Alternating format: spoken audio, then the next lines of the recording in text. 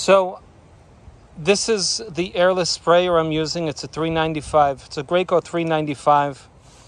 It's your baseline, a very dependable sprayer for painters. This is a fine finish tip that I'm using for the doors. So to set up the machine, a lot of people ask me about the setup, and I'll just tell you that this is your inlet, your intake right here, the pipe with the large net on the bottom. This is your outlet. So we're going to take in, and this is going to come out. And so we're priming it first. We're priming, it's down, right? So we'll turn it on, and we'll wait till paint comes out of here. At first, you'll see some red stuff. Okay, come on now. Red, red, red, red, red. Okay, baby. Let's get that nice paint out, and then we'll stop it. Okay, we don't want to waste paint. We know that we've got our paint is in the system.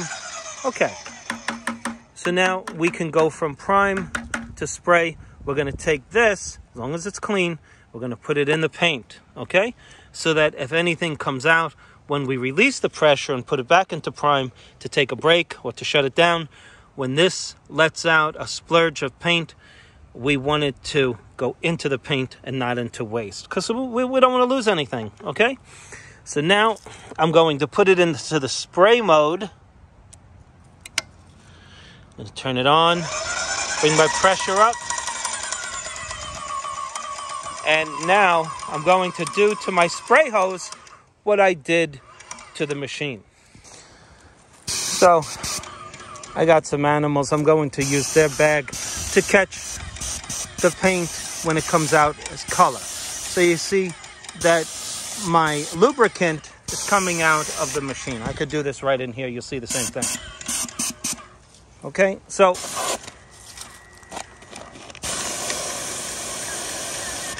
see where we're at.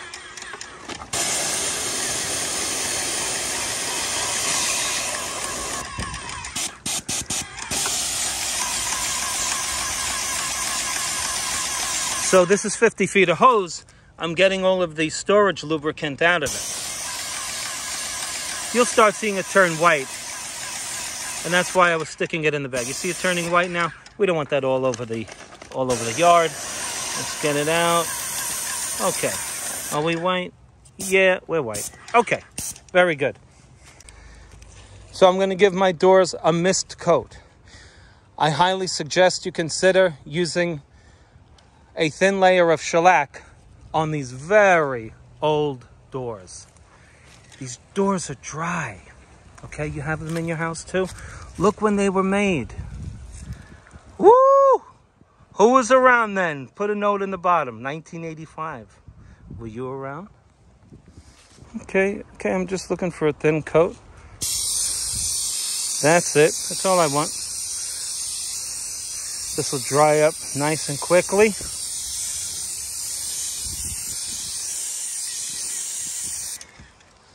Okay.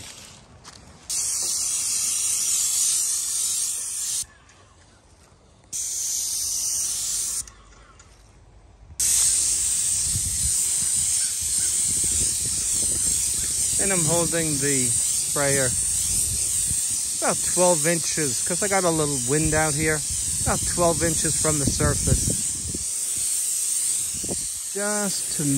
Just to get the pores of this wood wet.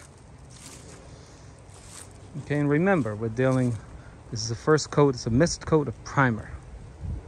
Okay, let's let that dry.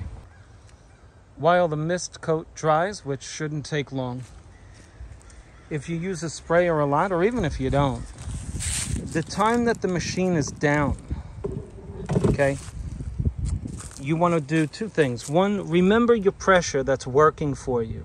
If your numbers are no longer on the machine, if this pressure works for you, you may want to put a piece of tape there to remember it, okay? Because when you put this into prime, you'll release the pressure in the machine, and the material, if you don't have it in the right place, is going to come out. That's why I said put this inside with the paint, because when we drop it into prime and release the pressure, because we're taking a break, right? This is letting out paint. So now, if you don't remember this, and you shut it off, you'll release the pressure and you'll be set for a break, so that when you come back, you just do the opposite. You put this back into the spray mode and you bring your pressure back up to normal. Okay, so we went from our primer, and I used clear water to purge the system of the white paint, and then I plugged this in the same order in which you saw me do it with the primer. I now did it with the blue paint. And so we're ready to spray with the blue paint. My fine finish tip is ready. I'm set at about 1600 to 1800 in pressure. Ideally, somebody could be behind you, helping you with this hose, so it doesn't jerk the gun like this as this thing moves. Ideally. Okay, obviously the first order of business with these doors is to put a thin coat on these louvers, because that's where it's going to take the greatest amount of attention. Okay, so let's do that. I'm going to start off of the doors so I don't spit onto the doors with my sprayer.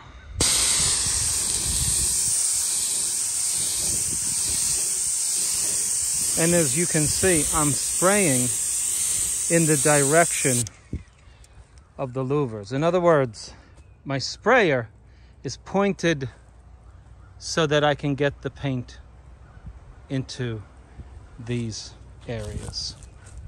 Okay? I don't want to put any more paint on. I want this to dry. Let's do the other side.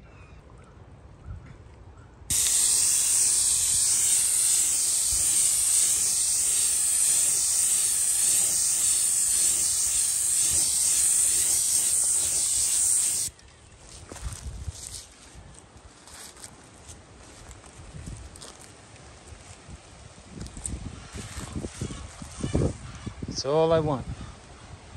I want that to dry, and I want it thin enough so it'll dry quickly. That's the way I do it, folks. How do you guys do it?